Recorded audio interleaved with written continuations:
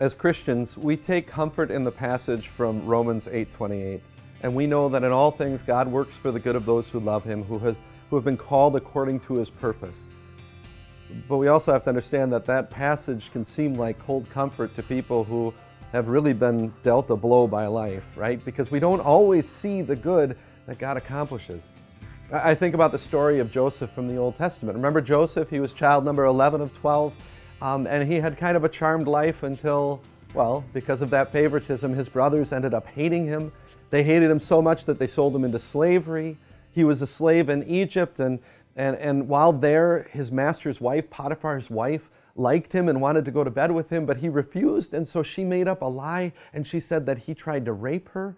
And so then he ended up going to the dungeon, to the jail, because of a false accusation, and there in jail he helped a cupbearer interpret a dream, who was the cupbearer of the king, and he asked the cupbearer when he was being released to remember him before the king, but that cupbearer forgot, and so he languished in prison. Okay, so now you're Joseph's friend, and you visit him in prison, and you say to him, but Joseph, it's okay. We know in all things God works for the good of those who love Him, who have been called according to His purpose. But what would Joseph's response be? Like, he can't see the good. You might be glad that there are bars that separate you from Joseph. He'd be saying, what? How can that be? But eventually Joseph did get out. And eventually he interpreted a dream for the Pharaoh where there would be 7 years of plenty in Egypt and 7 years of famine, actually a worldwide famine. And because of that, God was able to provide for people, millions and millions of people, where Egypt literally fed the world during a famine, including Joseph's family, including Judah, number 4, through whom the line of the Savior would come. Now think about it this way.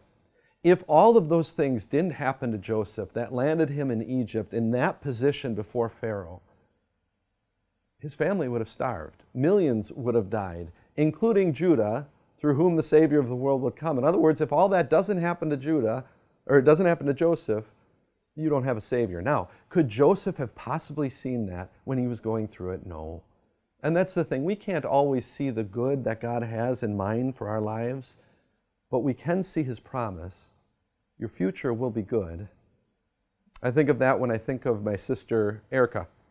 So my sister Erica was, when I was in high school, was killed by a drunk driver. It was his 10th drunk driving offense, and he was not remorseful at all. And I remember when it happened, I was angry. I was angry at him for getting behind the wheel after he had been drinking. I was angry with the state for allowing him on the road after 9 DUIs. And I probably wouldn't admit it at the time, but I was probably a little angry at God for letting it all happen. And we know that in all things God works for the good of those who love Him, who have been called according to His purpose. Now, I'm not going to say that I see all of the good things that God brought out of that situation, but I can see glimpses. I can see some.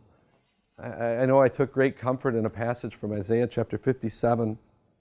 It says, "The righteous perish, and no one takes it to heart. The devout are taken away, and no one understands that the righteous are taken away to be spared from evil. Those who walk uprightly enter into peace. They find rest as they lie in death." The righteous are taken away to be spared from evil. Who knows?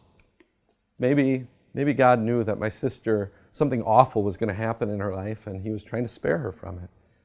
Maybe God knew that something was going to happen in my sister's life where it would actually lead her away from faith, and so He took her before that would happen. And if that's the case, then I will be eternally grateful. It took something like this happening for me to have that perspective. Good. Because this happened, it actually drew me closer to my Savior. Good. Because this happened, it gave my family a chance to live our faith and live our confidence in God's promises. And I can't tell you how many stories of people I've heard who have said that that had an impact on their lives. Good.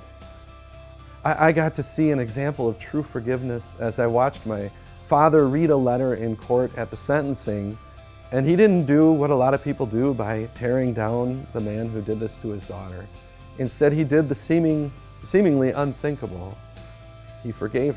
He pointed that man to Jesus' cross.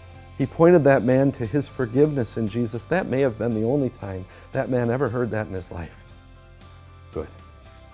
I know that my sister died in faith and that one day I'll see her in heaven. Good. Let's pray. Hold thou thy cross before my closing eyes. Shine through the gloom and point me to the skies. Heaven's morning breaks and earth's vain shadows flee. In life, in death, O Lord, abide with me. Amen.